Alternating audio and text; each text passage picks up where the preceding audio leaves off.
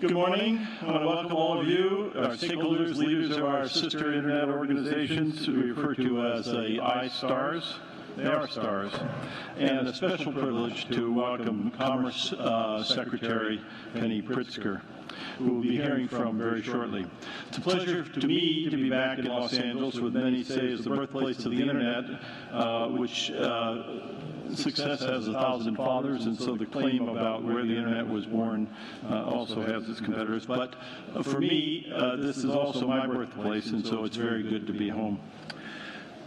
I spent a lot of time in Los Angeles, a good fraction of my life, maybe most of it, and learned computing at UCLA and worked later at University of Southern California's Information Sciences Institute.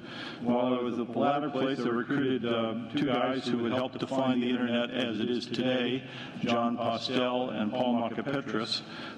John, unfortunately, passed away 16 years ago this week, just as he was completing the arrangements for the birth of ICANN. I was fortunate to work with both of them. Paul is in the audience here. Regardless of whether this is your first meeting or your 51st meeting or some number in between, again, let me welcome you. We're in a period where ICANN is in the news a lot, and that often leads to misunderstanding. Too often some people say that ICANN controls the internet, which is complete nonsense. The internet is not under control at all. I'm sorry, that's supposed to be... So what's written here is no one controls the internet. I think that's slightly different. Those of us who've worked in the development of the internet, and many people who've, and I would say most of you, understand the real genius of the structure of the internet, which is that it's a quite distributed structure with a complex but not breastfeeding type of ecosystem. Lots of parties cooperating quietly and effectively behind the scenes. So that's really the true story that is not widely enough understood, and to be frank, does not serve the purposes of some people. They want to put it into some other frame. But that's the way it is, and it works really well. And not only does it work well, but if we tamper too much with it, it won't work as well. So we're in this period where the internet has become an intimate part of our lives around the world, touching nearly everybody on the planet. And that means that it's become important to a lot of people. We're now in this very important period where the Department of Commerce has announced that it will transition out of its role of stewardship of the ICANN contract, and from that, a number of important consultations are underway. The ICANN consultation group, coordination group, is off to a very strong start, and a spin-off of that is of the ICANN stewardship is a discussion of ICANN accountability, which frankly we welcome. We welcome quite a bit. We spend a lot of time in the board and throughout the organization sincerely concerned about things like that, about transparency, about accountability, and we work assiduously trying to improve, even while we actually try to get some work done.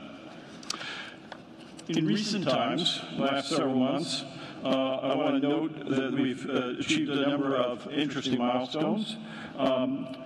The auctions in the GTLD process, which we very carefully have positioned as a last resort. Our first choice is if there's competition for strings that we like to sort out, but if necessary, we will hold an auction, and we've now held a few auctions.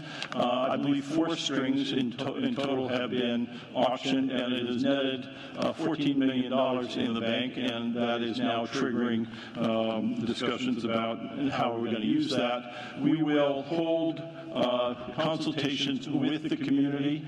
We have segregated those funds. We have a report on a webpage where you can see the details of how much money has been taken in and the expenses associated with that. And our expectation is that by early next year, we will have greater clarity on the totality or the near totality, and we will be able to have a focused discussion on principles and possible projects and possible mechanisms and get down to business on all that. We're going to do that carefully. We're going to try to do that in a sober way. The money is not burning a hole in our pocket. It's not. We're not going to start writing checks quickly, but we want to understand precisely what to do.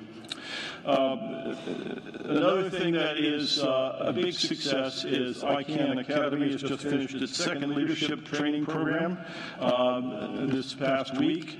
The next generation of leaders is benefiting from this very successful program. We've had two of our incoming board members participate and many others. And one of the things that I am conscious of, having been through some of the comparable kinds of things in my past life, is that this forms a cohort of people who then know each other and form a community of their own, and that kind of thing is enormously helpful as it is in every kind of setting. I also want to congratulate the Root Server System Advisory Committee, otherwise known as RSAC, on their creation of a significant caucus that embraces not only the root server operatives themselves, but others who are interested, and the development of documents that encase their principles and standards with more to come. So I think that's very important, and I'm glad to see that. Looking to the future, and particularly to ICANN's future, as I think is now well known, we managed to twist Fadi Shahadi's arm, and he's agreed to stay for an additional 3 years. And so we have him firmly in place. He can't escape. And perhaps further to his dismay, my term has been extended on the board. So you're stuck with us. We like to phrase this in terms of stability, but you can have it whichever way you like. In any case, no turbulence, and we can focus more clearly on the future. And when I prioritize the things that I would like to see, one word stands out, which is clarity. Clarity about our mission and the mode of operation, clarity within the staff, clarity across our supporting organizations and advisory committees. And I would also like to see clarity around the world with anyone who interacts with ICANN. I'm talking about governments, industry, academia, and other stakeholders. Until we achieve that clarity as the way we do things and the way we are perceived, we will not achieve a clear vision of the future. So that's the focus. Speaking of other things in the future, I'd like to say that the next generation directory services, registration directory services work is moving forward. We've had a major report last June from the expert working group, and we are now forming a small team between the generic names supporting organization and the board to map out the next steps. This is kind of an intermediate before we kick off the formal policy development processes that we think are going to come from that. We've long acknowledged that the WHOIS system is flawed and grew out of its original purpose, and now we have some solid proposals about how to deal with the delicate balance between privacy and transparency while at the same time improving accuracy. This is not a small and easy problem. There are a lot of competing forces, and we're going to approach this very deliberately and very purposefully, not shying away from any of the hard issues and not lurching forward to any quick solutions. I also want to revisit a theme that I raised a year or so ago. ICANN and the community are growing. People who've never heard of us several years ago are now becoming more aware of what we do. I'm told that there are 2,300 people registered for this meeting, and at the last one in London, there were more than 3,000. I truly do not understand why people found London more interesting than Los Angeles, but there it is. Perhaps it's the weather, I don't know. ICANN staff now measures more than 300. We have grown quite a lot, and that growth period is now essentially at a halt. We are leveled off, and that is one of the more challenging transitions for an organization, is the transition from a high growth period to a level growth period. It is, I can tell you from having been in it and having watched what's going on, it feels like a depression. It feels like the same as a downturn. It isn't, of course, but it brings those challenges, and I have been singularly impressed with the way Fadi has managed this process, the discipline that he's imposed throughout the organization, and the quite positive response throughout. In short order, things will be at a very stable point, and everybody will be used to living in the new normal of not explosive growth, but staying close to where we are and focused on business. We all know the internet connects computers and smartphones, but the really important part is that it connects people. We're all in this community and industry very fond of slogans.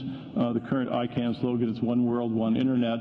When we were putting the first nodes on the ARPANET some 40-odd years ago, I remember making up a slogan that networks bring people together, which was a tongue-in-cheek for the enormous amount of travel that we were doing while we were building a system that was supposed to make it unnecessary to travel. But it was very true that personal relationships and professional relationships were one of the first positive consequences of the seemingly straightforward act of just connecting computers together. And not incidentally, my wife and I have marked our 40th anniversary, and we met through relationships that were developed during that period of time. ICANN meetings have always done the same of bringing people together. Sometimes there's been contentious debate, sometimes inflamed rhetoric, but always, or at least almost always, with a sense of empathy or mutual respect. My hope is that we don't outgrow those qualities that have made this community what it is, and my hope that our human foundation will support our technical future. With that, I wish you a productive and fun week.